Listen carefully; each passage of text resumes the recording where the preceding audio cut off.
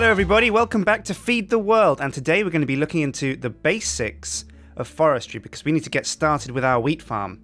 So, let's go! Right, so we're back on the farm, and if you remember last episode, we went up there to that giant mountain in the distance. You see where it says latest death? Well, guess what? I died there. I got horribly mashed by a wisp, but I did find some cool loot, check it out. I didn't have time to properly look at what I got. I just had to empty the chest and make a run for it before any more beasties came back. Now we're back at home. We can take a look in the safety of our four walls. And here we are, a thormium pickaxe, thormium sword, oh, and an enchanted book of feather falling. That'll come in useful. When I get some armor, I can put that on the armor. But for the time being, let's just equip this sword and the pick. Oh yeah, beautiful. Get those torches in there. But that's not all. Last episode, we discovered that the base, our house, is right next to a monster spawner and a dungeon. And that means there's a loot chest. So, my mission this episode is to dive in there and grab the loot and take care of all the zombies that spawn when I go and get that. So, ooh, how am I going to do this? I'll jump in there with the torch and just... Oh, I can't put torches down. There's too much water. What am I going to do? I've got to clear this water out of the way. Maybe if I block up the spawner like that, although I don't think that works either. No, it doesn't look. Uh-oh. I'm just going to loot these chests then and get in and out quick before too many zombies spawn. Okay, let's go. What's in here? Oh, another enchanted book. Flame 1. String. Steel sword. Some iron ingots, some copper, more string, another bucket. Okay, oh, let's take this joker out. Okay, let's get the other chest. What's in here? Enchanted Book of Punch 2. A steel helmet, ah, sweet. Redstone. Wheat, ah, perfect for making bread. And of course, more string. Okay, not a great find. I could have found much better things in there, but nevertheless, let's just get out of here before more zombies turn up. There we go, and I'm home free. Okay, let's just get back to base with these. And I think I'm going to relocate my crafting table and my chest indoors. Now, the house isn't finished. I need to come back, add stairs, and... Oh, there's tons of stuff in here, actually. That's going to dislodge a bunch of stuff when I break that chest. So I'll just rebuild a chest over here instead. One more chest. There we go. Now I can make a big chest inside, and I can start transferring all my goodies into the house. Here we go. Okay, chest in place. First up, let's get these enchanted books safe. Let's get the redstone safe. Some copper there, that'll stack. Now I'm going to have to come back and redecorate the house inside. I need a kitchen, a living room, a bedroom, and perhaps a study where I can enchant my stuff. Did I pick up the crafting table? Yeah, there it is. Where I can enchant my stuff and perhaps do some Thorncraft researching. Okay, right, so... First task, get that bee. There's a beehive over there, and I need a... What's it called? A scoop. To get the bee from inside it now, to build a scoop, I need woolen sticks. So that's where you come in, my friend Dolly. That's right, give me all your wool. How do you get wool from a sheep again? You just kill it, right? And then it... There we go. That's one wool. Sorry, Dolly. I could have built some shears, but... I don't really have the iron to spare. Or do I actually? I think I've got some in the chest. Either way, it's sticks time. Let's make some more. And then it's time to build a scoop. Hooray! Okay, it's time to catch some bees. Let's go!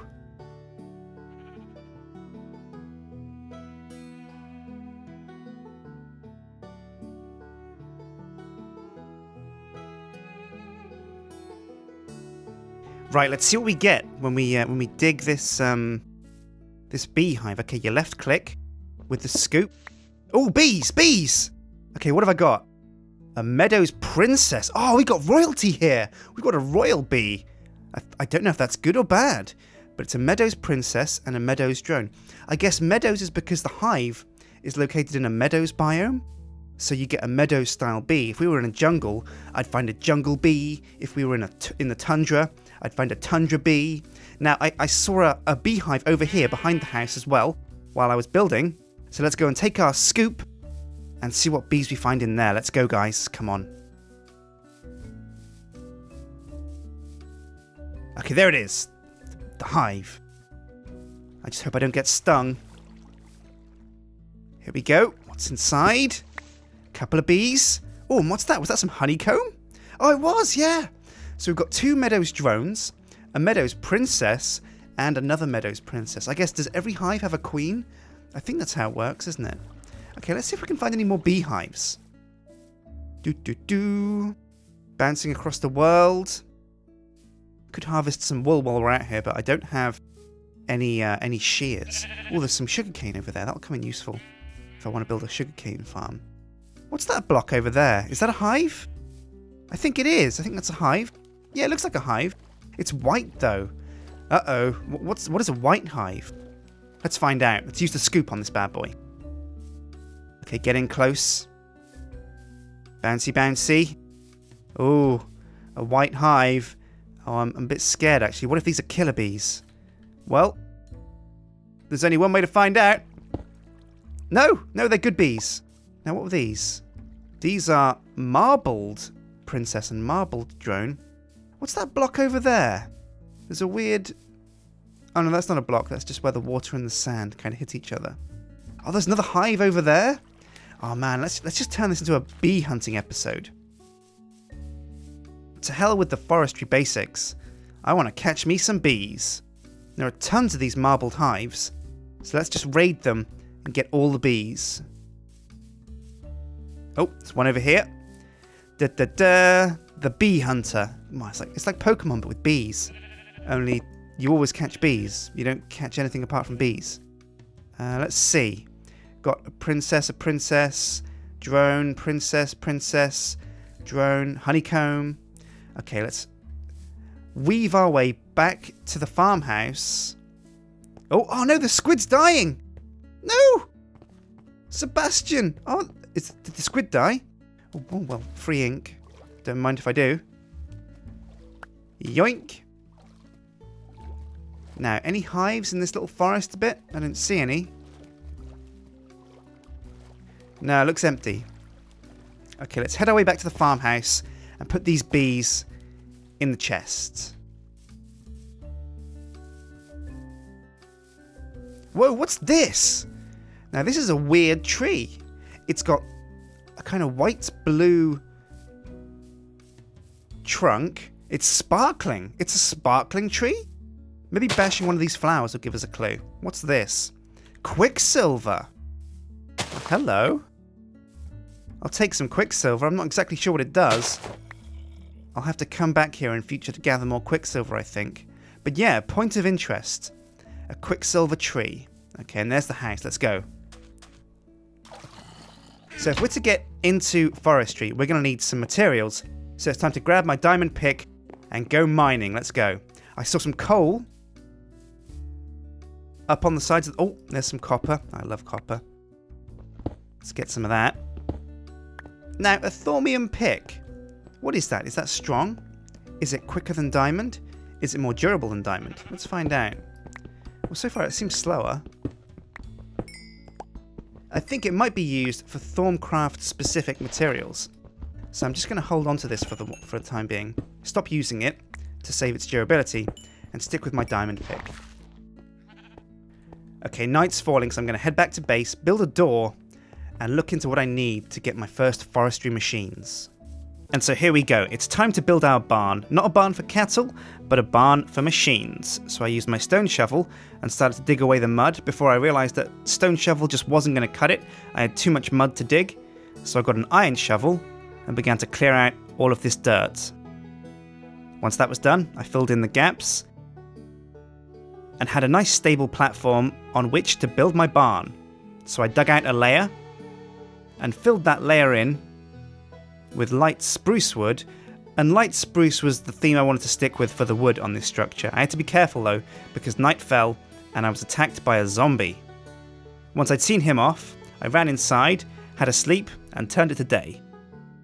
And then began to finish the wooden framework out of this this birch log you see here. Then I filled in the gaps with cobblestone and began to create the roof out of, again, lighter birch wooden staircases. I keep calling it spruce, but it's actually birch. Using dirt as a primitive kind of scaffolding to get in place to finish the roof. And there we go, the finished building with a window at the back. I might add windows to the sides yet, I don't know. So let's go back into first person and check it out. So here she is, my barn. This is where all my machines are going to go. Well, not all of them, but perhaps most of them. This is going to be where I'm going to hold the bulk of, like, the carpenter. Oh shit, incoming. Uh-oh. Is he after me? No, he's not coming towards me. He's not killing me. Oh, he's killing me now. Oh, okay, he's toast. Right, yeah, so my machines are going to go in here. Let me just get rid of some of this dirt that I've used for scaffolding. There we go, that's out of the way. Now, yeah, this is the barn, complete. Almost. I need to decorate the inside, much like the house, but we've even got the exit point around the back here where we can ship in all the materials we need. Now, before we do anything, we're going to need to build peat. Now, what do I mean by peat? I mean, in forestry, peat is a kind of fuel source that we can use for peat engines, and I'm going to need peat engines to run some of the machines that I'm going to build and put inside the farm's barn. So, to build peat, we need bog earth, and to get bog earth, we need sand, dirt, and water. So what I'm doing now is I'm gathering up a load of sand. And once I've got a bunch of that, I'll head back to my house and create some bog earth. Okay, I think that's probably enough. Now, I've realised something. Unfortunately, because the top level of my house is sealed off and very dark, it's become a bit of a monster den, and all I can hear is spiders and skeletons clanking around up there. So, as soon as I build some stairs to go upstairs, I'm going to have a fight on my hands for sure. And if I want to fight, I'm going to need to be able to defend myself and have enough health to do so. At the moment, I've only got 2 hearts, and that's bad news. Right, so let's get some buckets out of the chest. There we go. Go collect some water. And then, oh, just be careful none of the spiders escape after me. Oh, there's one trying to get out. Now I'll grab some water. Somebody suggested in the comments section that I should build an infinite water source, and I think that's an excellent idea. So I'm just going to get some water from the stream over here and build a kind of well near my house that I can always come back to for an infinite source of water. I'm just going to plonk it right here near the corner. Now, to make an infinite source of water, you need 3 by 3. No, wait, it's 2 by 2, isn't it? Yeah, that's right, 2 by 2. And then if I plonk that there, and have I got another one? Yeah, there we go. And that there, I can always dig the corner, and it'll always fill back up. There we go. Now let's just fill this bucket. And let's get to making some bog earth. Now, bog earth is made by putting a water bucket in the middle, dirt around the corners, and then sand there, and hey presto, bog earth. Sweet. And we don't lose the bucket, thank God. We only lose the water inside it. So we can just put a bunch of that there. Put a bunch of earth in the corners. Dirt. Premium Sipsco dirt. So this is the finest bog earth. And then, hey presto, we have 18 bog earth. Now I'm going to make a bunch of this because I'm going to need a lot of peat to power my engines. And so I'm going to need an active peat farm that's creating lots of peat. There we go. 3 more buckets. And let's make 3 more bunches of bog earth.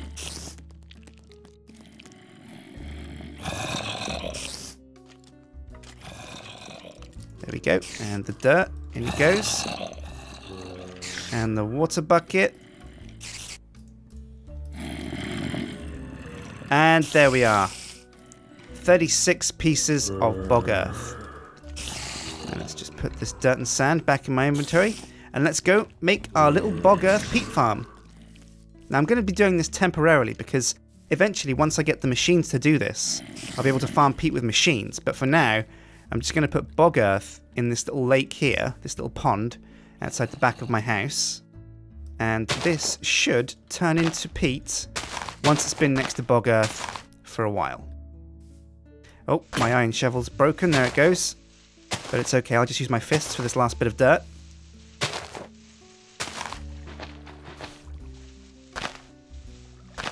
And then that should be enough space to put down all of this bog earth. Here we go. Oh no, I've got one bog earth spare.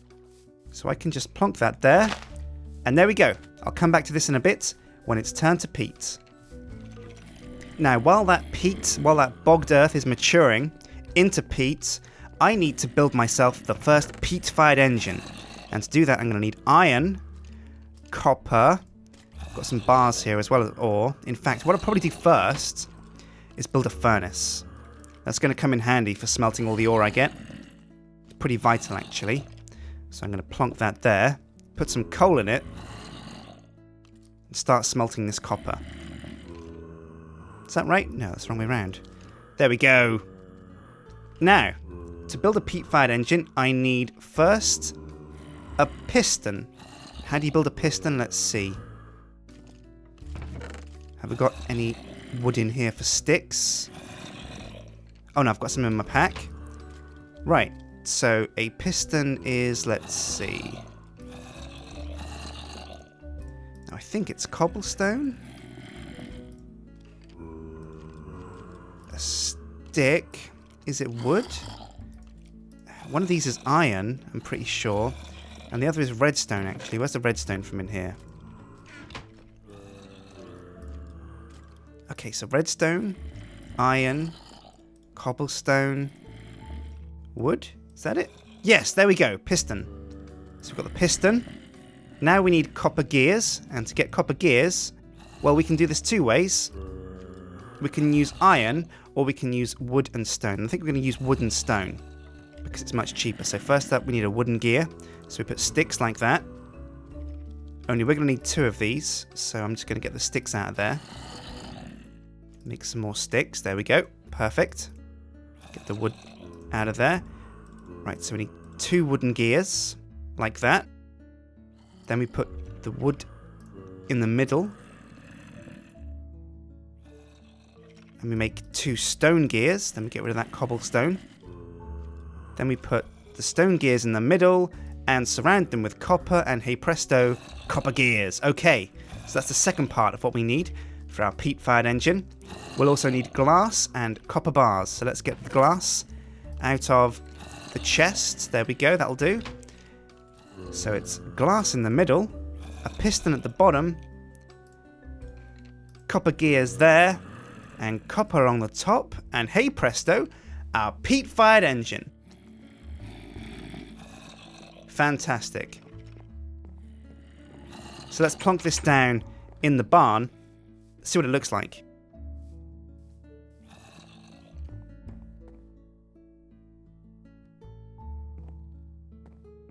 Let's put it somewhere near the back. Oh yeah, look at that baby, here we go. Right, so we've got our peat-fired engine, and we've got our bog earth and our peat maturing around the back. Let's take a look. Nope, it's still not matured. So join me next episode when we put the peat into the engine and we get one step closer to raising our first crops. Now I'm going to need to find a way to sustain myself because I've only got 2 hearts and building an automatic farm is a long way away. So I'm going to have to think about maybe building a makeshift wheat farm. So I've been Sjin. Hit like and favourite if you enjoyed this show and subscribe, and I'll see you guys next time. Take care.